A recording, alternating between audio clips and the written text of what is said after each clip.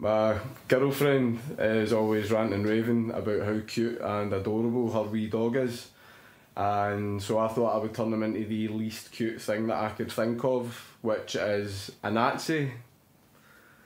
Buddha, do you want to guess the juice? My name's Markus Meechan, but for the people that don't know me, I go by Count Dankula. Better known to most of us as the Nazi pug man. A man who trained and filmed his girlfriend's dog performing a Nazi salute has been fined £800. The video posted on YouTube showed a pug lift its paw to the command of Sieg Heil, react, when it hears the words gas the Jews. You said gas the Jews 23 times. What's funny about that? Who's a good wee Nazi? He's been convicted of being a thought criminal. He has no idea how much of a dick he is. Sieg Heil. I think you're a Nazi. How? I'm still going to appeal the sentence. I'm still going to appeal against it. Subscribers on YouTube now, I've got over 400,000. Please welcome Count Dankula! It's not right. You're profiteering off your crimes. I never asked for this. You are not a victim! The lies against me have actually taken away pretty much all of my income.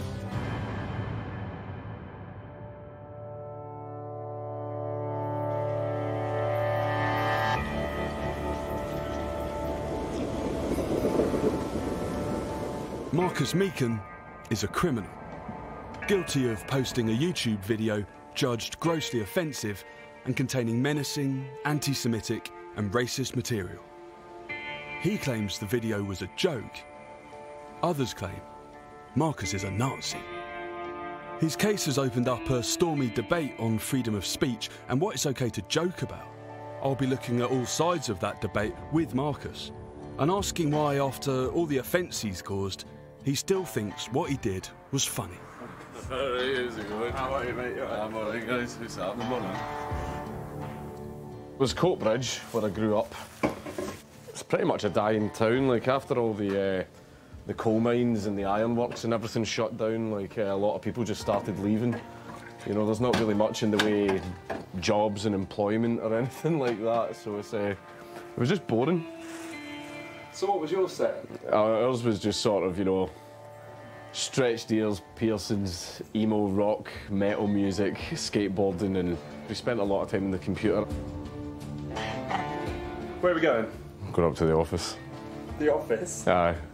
Whereas man cave sounds a little bit cringy, but yeah, we're up. I went to university, I got my degree in computer games design, I made a portfolio and everything like that as well, and just everywhere I submitted my portfolio, nowhere was interested. And so I ended up working in call centres and stuff like that. Money was crap. I know it sounds cringe, but my life didn't really have meaning, if I'm being honest. This is where I annoy people for a living. I just thought, I've got all this spare time, I'll start a YouTube channel, me and my friends will just make stupid, dumb shitpost videos like that either don't make sense or they're just, you know, funny or offensive, and I'll just put them on the channel. I've got a green screen. Shit. Happy danking and 420 blazing faggot. Trolling and shitposting, like that's pretty much it. Trolling and shitposting. If I said shitposting to someone, I'm not sure they'd know what I meant. Like, basically, it's really bad Photoshop, really bad video editing and stuff like that. That can be called a shitpost. Sometimes it could be an image that just makes no sense. Sometimes it's an image that's just the purpose of it is to piss people off. In July 2016, Markus had just 8 YouTube subscribers when he posted "Mate, your dog's a Nazi." The video that changed his life. For legal reasons, it's difficult for me to show you the entire 2.5-minute video. But here are the key points. At the beginning, he says he's doing this to wind up his girlfriend. So I thought I would turn him into the least cute thing that I could think of. And at the end, he says he's not a racist. Not racist, by the way. I just really wanted to piss her off.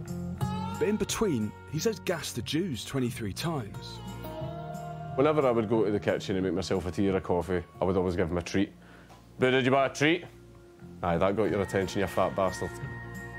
When I went down to give him a paw, he raised his hand before I'd even had a chance to put it in my hand. And that's when I sort of laughed to myself and went, oh, that looks a little bit like a salute. Heil. Sieg Heil. Sue loves Buddha more than me. If this house was on fire right now, she would grab the dog. She was just always constantly going on about how cute and adorable the dog was. The trigger word was gas the Jews. I just sort of thought, what is the worst phrase that a Nazi would say, like, that I can get him to react happily to, which would obviously cause Sue maximum upset. I mean, this cute, adorable dog reacting happily to something horrible, like, that was the joke, and that was the worst thing I could think of. Did it ever cross your mind that people might take that phrase badly? Yeah, it did cross my mind.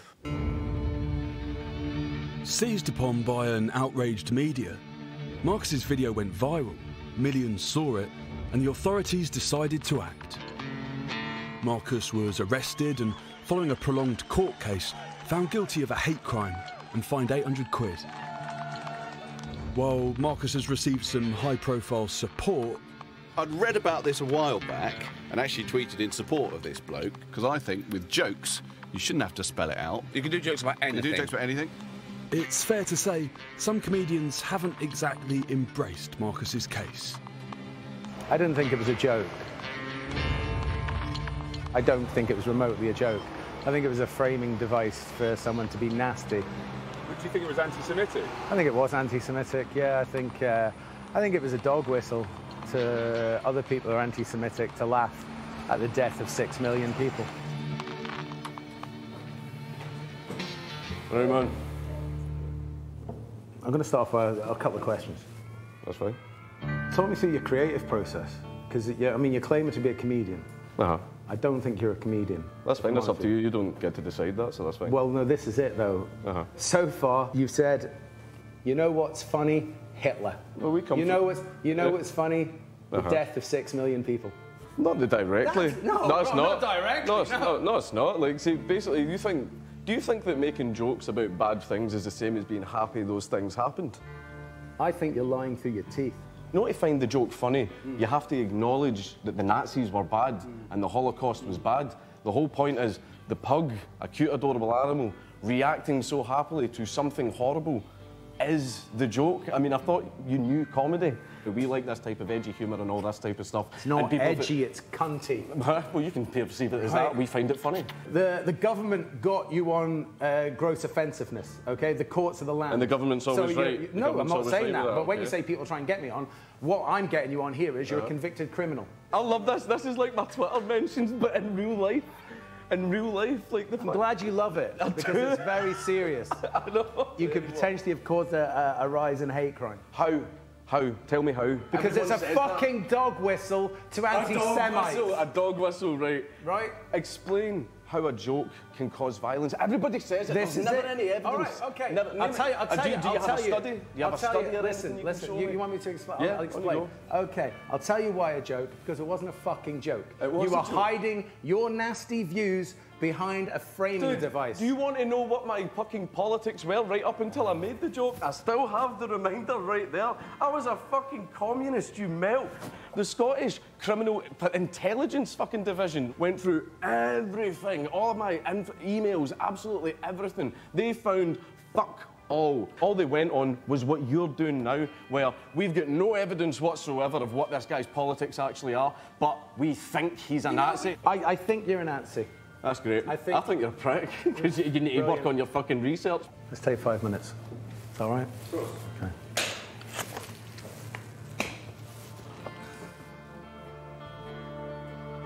Let me clear this up.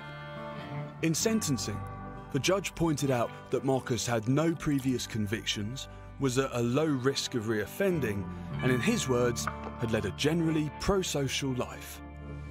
Of course, he did also convict Markus of an anti-Semitic hate crime.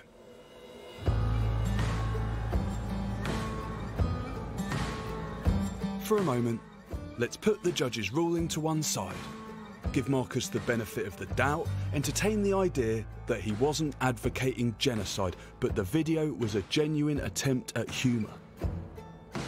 Are there some things that you just shouldn't joke about? These arguments over online content are being felt just as keenly in the broader world of comedy. where battle lines have been drawn in London's famous stand-up circuit. What are you doing down in London?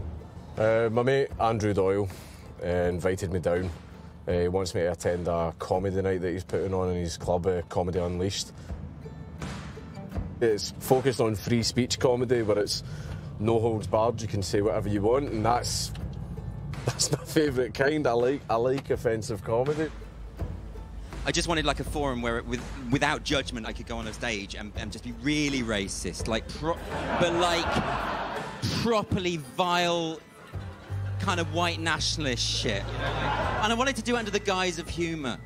No, I wanted to say these are jokes, but what about them Jews? And you know what I mean? Like, what about, you know, like rats, aren't they?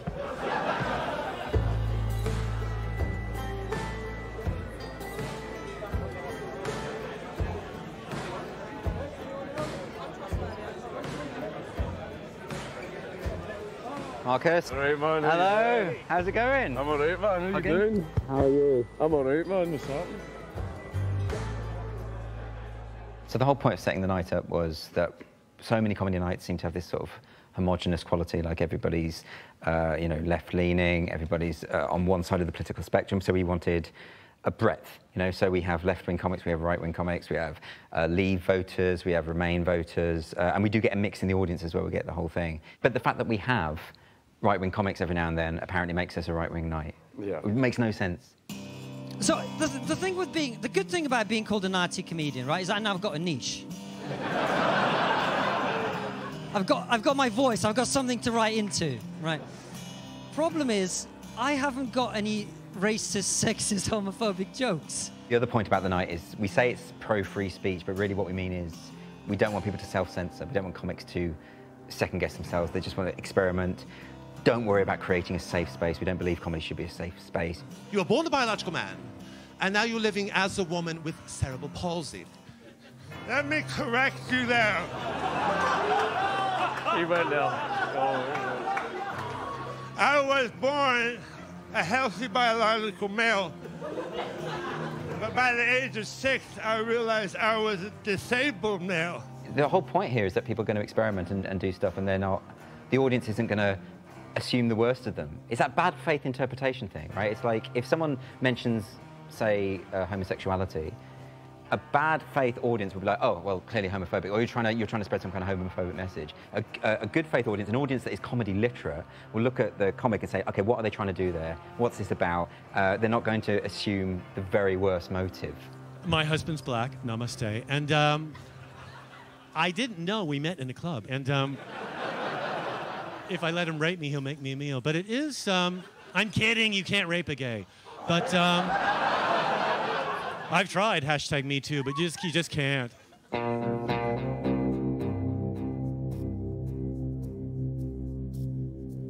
What did you make of it? Brilliant, brilliant. Offensive, terrible, fantastic. The best thing about comedy ever. But actually, when you're in a space where everyone sort of laughs about things, it sort of puts you all on the same level. If you're not into dark humour, I wouldn't come to it. But it's if you like dark humour, it's definitely a place to come to. I enjoyed it a lot. Even for me, though, the last headliner was too much. I hate to say it, but for me, even some of that comedy was racist. I really didn't like it. And what about it said that he thought was racist? I can't imagine what. No, seriously. I admire all the things the black community has given us, right? They have. You have to respect that. All the music, everything else. Help me out. The death penalty without black men in America, that'd be useless. And I think... And you know the one joke people got angry online about the other day was the death penalty joke about black people. But that's an affirmative joke that's meant to say it's ridiculous how many black people are on death row. That's what it says. I'm not saying, let's pull the switch. So how come all of these comedians can get away with saying grossly offensive material on stage, but Markus can't say it on YouTube? Well, a lawyer told me that any one of these jokes might be considered a public order offence, harassment, a hate crime, or if posted online, a breach of the Communications Act. But ultimately, it's up to the police who they arrest. It's up to the prosecution service who they charge. And I think it's fair to say that if you go to a Scott Capurro gig you should probably expect to find some of the material unpalatable. It's not about the audience, it's about me. The lights are pointed my way. This is all arguably only about me, not about you. What does seeing a night like this make you think? It gives me hope. It does. Like, I know it sounds kind of cringy to say that, but see the fact that there is a place that people can go and can tell whatever kind of joke that they want, and basically people are the judge of whether or not they like the joke. Nobody's calling for bans or arrests or anything like that. And even though people will go, oh, it's a Nazi event, it's an alt-right event, and like taking all the usual garbage points that people try and use against us, that instead just gets made fun of. With your brand of humour, this crowd would be on board with what you do. Okay. Have you ever done a stand-up set in a club? In a stand-up club, no. I've done live events where I've But done in a comedy stand-up. club? No. I think you should. I think you should do it here. I know, you were going to ask me. I know. You knew I was going to ask that, but I genuinely think you should. Okay, I'll do it. Aye. Are you serious? Yeah, I'll do it. There we go. On your head, be it, because I'm going to, yeah. That'd be great.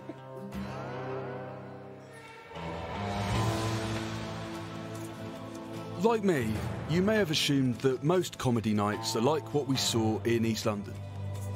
But it turns out that there's a backlash against this type of edgy humour.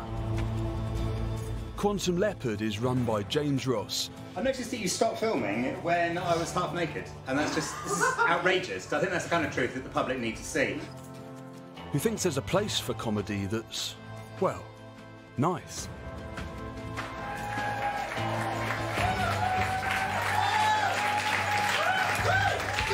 Good evening, Quantum Leopard, and welcome to North Down. If anyone asks, we're definitely within fire safety capacity. Okay, give me a chip, no good reason. What is Quantum Leopard? So, Quantum Leopard is a lovely night. It is an award-winning, kind of lefty, no-kicking down, lovely, fluffy Saturday night out at the Comedy in London. List of quick things to run through. Firstly, I realise it's only 5 minutes sets. Technically, it's a paid gig. I have a £5 for all of you. Ooh. If any of you are doing anything that's like crowd work, audience interaction, etc., please only do it with people who are in the front row and who are wearing a green sticker. If they're wearing a green sticker, it means they have actively consented to being talked to. If they're not wearing a green sticker, it means they have not. Cool. Please, even if they are wearing a green sticker, don't be a dick to them, because if they are, I will have to find you and I'll peel you open. Content policy, please, no racism, sexism, homophobia, transphobia, no chav bashing, no ableism, no whorephobia, and no picking on the audience, no rape as a punchline. Rape is not a punchline, there's a line for which you should be punched. Any questions about any particular material, then feel free to ask me. The answer is, yeah, that's probably fine. Thoughts? Theories? Anyone? All good? You can discuss race, right? Say again? Yeah, totally fine. Like, the dividing line is like, say again? Yeah, that's it. Like, that's basically it. Like, it's just, you know, treat the material with respect. You know what I mean? Like, your experiences of, I'm guessing, anti-Semitism, totally fine. Your experiences of being a proud black man, less so. You know what I mean? Like, that's kind of where we are. So, all good? Make sense? Yeah, cool. It's just common fucking sense. Like, please don't be a bellend. We operate on a pay-what-you-like basis. We have gender balance booking policies. What's the reason for the content policy? It's about making it a fluffy and inclusive night, because like, if you're going into a thing and you're a woman, like loads of really tedious misogynistic nonsense, like that's going to put you off. Similarly, racism, homophobia, transphobia, all of this sort of thing. Like it's lazy, it's hack, it picks lazy victims, and it's not interesting. Like we've all seen it. That's been done to death 30, 40 years ago.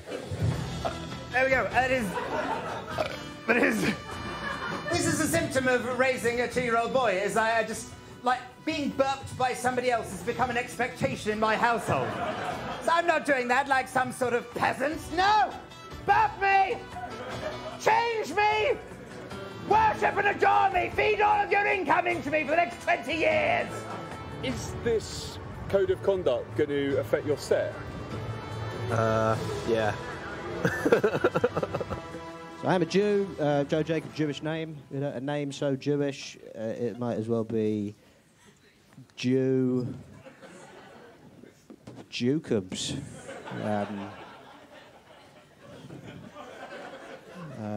Just a step up from Adam.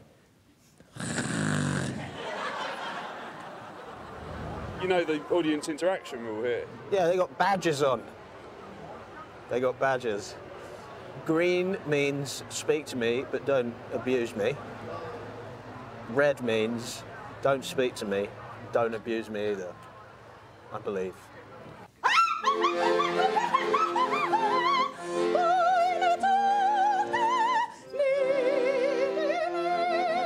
We got an opera fan in. You tell him. Does she do it? Does she kill that priest? No. Oh, hold on. Do you have a green sticker? All right, forget I said that. If you want to do material about your experience of racism, homophobia, transphobia, misogyny, all this sort of stuff, brilliant. Like, we've had so many really amazing sets that have, like, they've made you laugh, they've made you cry, they've made you learn something about the human condition, like the full experience that you would get with, like, any form of really accomplished and well-delivered art. Now, you would think that being a transgender comedian, and yes, I do get a quid every time I say the word transgender, you'd think it'd give me a unique insight into all of your minds, all the male and female and everything in between. But it's not that simple. It's a double-edged sword. For example, gentlemen, I don't particularly know where the clitoris is either. But unlike you lot, as a woman, I'm at least willing to stop and ask for directions once in a while.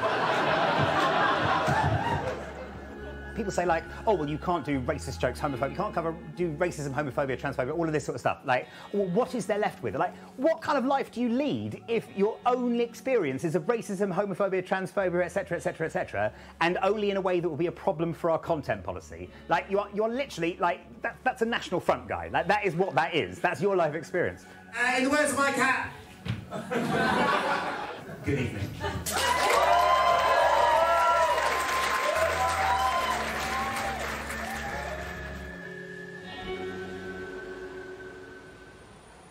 I thought it might be nice if Markus had the opportunity to visit Quantum Leopard, but James didn't seem so sure.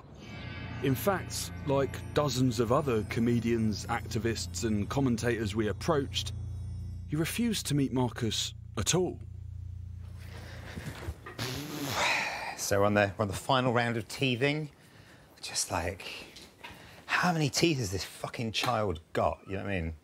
So I'm struggling to understand the reticence to engage. I'm not gonna debate with him about why fascism is bad. Have you seen the video? I've not seen the Nazi pug video.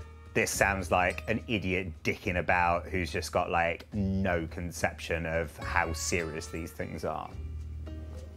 Do you wanna guess the Jews, Trotsky? Do you wanna guess the Jews? No? No response, because he's well brought up, this cat.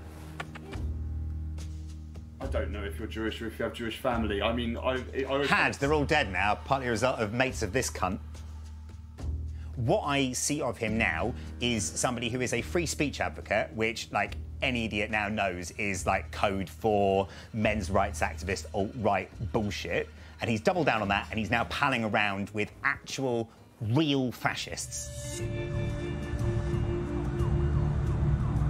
Since his arrest, Markus is certainly associated with the political fringe. He's had right-wing activist Tommy Robinson round for tea. It is a complete joke. He says it's a joke. 3 million people watched this video and none of them complained. Appearing with him on conspiracy theorist Alex Jones's show. Mark and Tommy introduce the world to the dreaded Hitlerian creature. This is Buddha, future Chancellor of the Fourth Reich. He's spoken at the Tommy organised Day for Freedom rally. We need to work together to protect our freedom. Been branded alt-light by Hope Not Hate. And he's joined UKIP, even becoming one of their candidates in the recent European elections.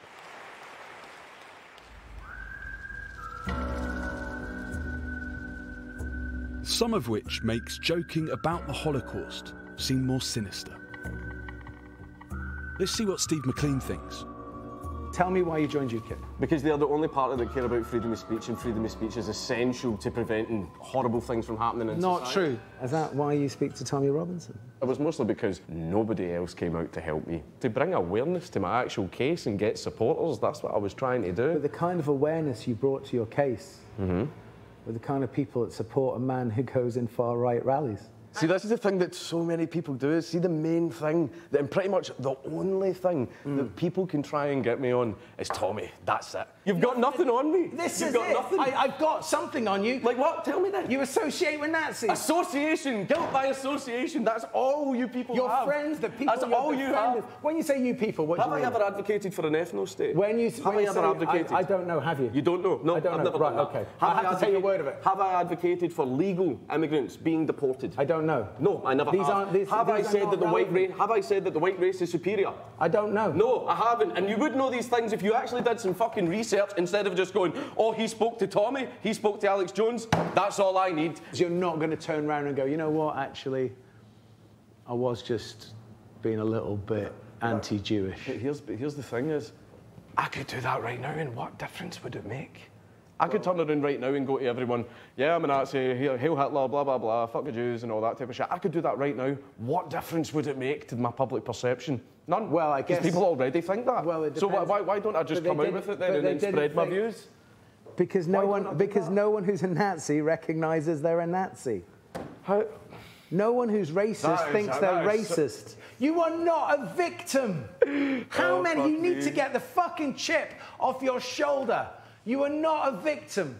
You made a nasty video. And I say this as someone who's, I've kind of grown to like you a little bit because of the courage of your convictions. But I don't fucking agree with your convictions. They're way off. You are not the victim here. The victim is the 6 million people that died, that regardless of your fucking, it's not virtue signaling. How's it virtue signaling? Basically, why know why people like me get so much hate? Because people like you want to feel good. Oh, fuck racists, am I right, guys? Yeah, fuck yeah, we're such good people. You know what? We're such You're good people. absolutely right. Fuck racists. People like me want freedom of speech. You don't. Unfortunately, people like you want consequence freedom of speech. No. If someone watches your video and that causes them to go out and commit a violent offence, okay, are you responsible for that? No, because people have agency. Same as you saying that you think I'm lying and I secretly have Nazi views. What if somebody watches this documentary, sees you saying that, believes you, and I get the shit kicked out of me in the street? Is that your fault? No, I think it's your fault for making a video with a fucking pug. You know how many... I so know, in other words, I deserve it. No, I'm not saying... No. Did I say deserve it? No. Right. I'm So not you have just victimised yourself again. In other words, you're saying I deserve it. You're fucking making shit up. Poor me, I can't be a cunt in the street. Poor me, I can't be anti-Semitic. Poor me, I can't... I think I'm done. I think we're done. I think we're absolutely done. You absolutely do not realise your entitlement. You do not realise the fucking chip on your shoulder. You do not realise how nasty you are. Okay. Because no one evil recognises they're evil. They certainly don't, mate. They certainly don't. Sorry about the noise.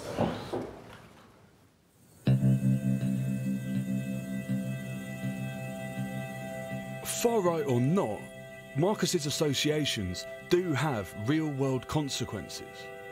The Jewish community leader who testified in Markus's trial received scores of anti-Semitic messages, including death threats, which Markus has publicly condemned. Markus himself has been physically attacked in the street. He was even forced to move home, and threats have been aimed at his fiancée, Sue. It's a security camera set to install around my house, just so that I can make sure, you know, if my address does get leaked and people come to the house and try anything, hopefully that will put them off. Hopefully. What's it like being worried about Sue and worried about your family all the time? It's not nice. It's not nice. I do get worried about what might happen to her or what effect it would have on her if she got attacked. That's my biggest fear. That's my biggest fear, that if people try and get to her to get to me. So yeah, I think about that a lot. It's not just Markus's security that's under threat, it's his income. A guy who contacted me asking me about the monetization on my channel, And I was kind of like, why the fuck are you asking me this? What's that got to do with you? And I went in and I looked, and there you go, sure enough, everything's been demonetised. It turns out the reason he was asking me about monetization is because earlier on that day he released an article talking about Tommy Robinson getting demonetised. In the article, he referenced me and he called me far right. Subscribers on YouTube now, I've got over 400,000. Can I ask vaguely how much money you made in a year? I think maybe roughly around 30 this year. 30 grand goes a long way. Yeah, it does, but like there's a case of that's gone now. You have to accept some responsibility, don't you? What about you? Yeah, responsibility. See if it's social consequences, just people calling me a prick, you're a prick, I don't like your content, I don't like this, I don't like that. That is their freedom of speech, they absolutely can do that. But see when it becomes monetary consequences, they can take away your income and your ability to feed, clothe and house yourself. That's the route that we've gone down now. So see consequences like that, no. Some people watching might say, this is how you learn your lesson. Good. Now you have to reform your ways. Sounds a little fascist, doesn't it? Basically, it's a case of we are going to absolutely ruin your life until you think the way we do. Stalin would have fucking loved these guys. Markus certainly shows no signs of reforming his ways. Later in the year, he was in the news again after regularly posting on a platform that was closed down for using racist and threatening language towards ethnic minorities.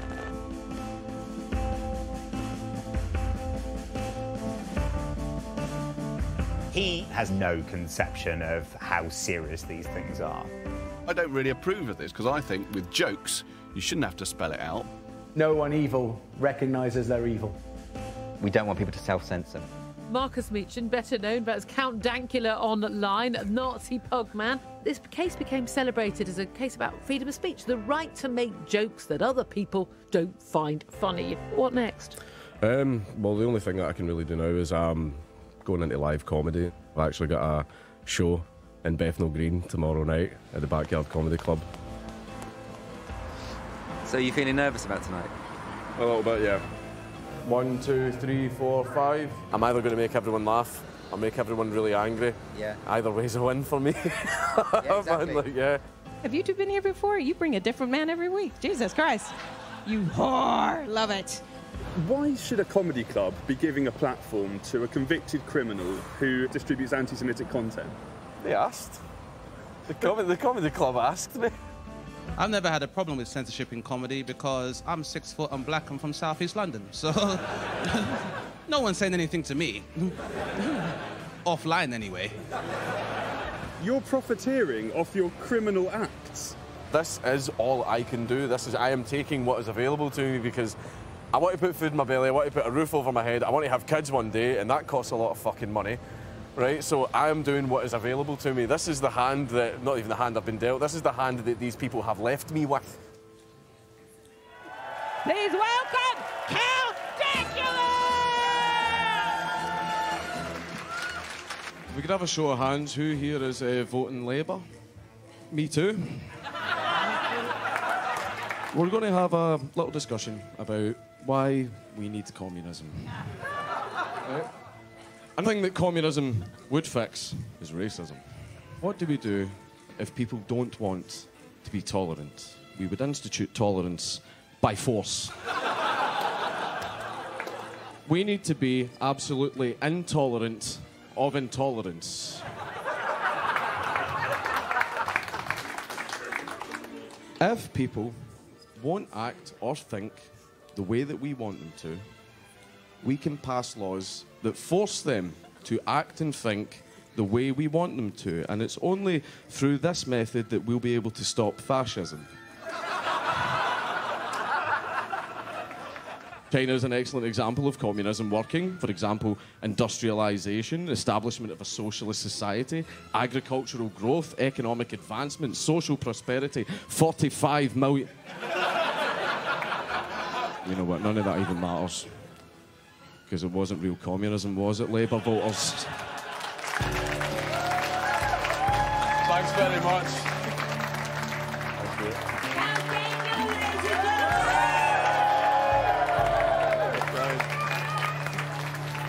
Thanks, guys. Despite the audience's response, Markus is still a criminal. He breached the Communications Act by posting material that a judge considered grossly offensive.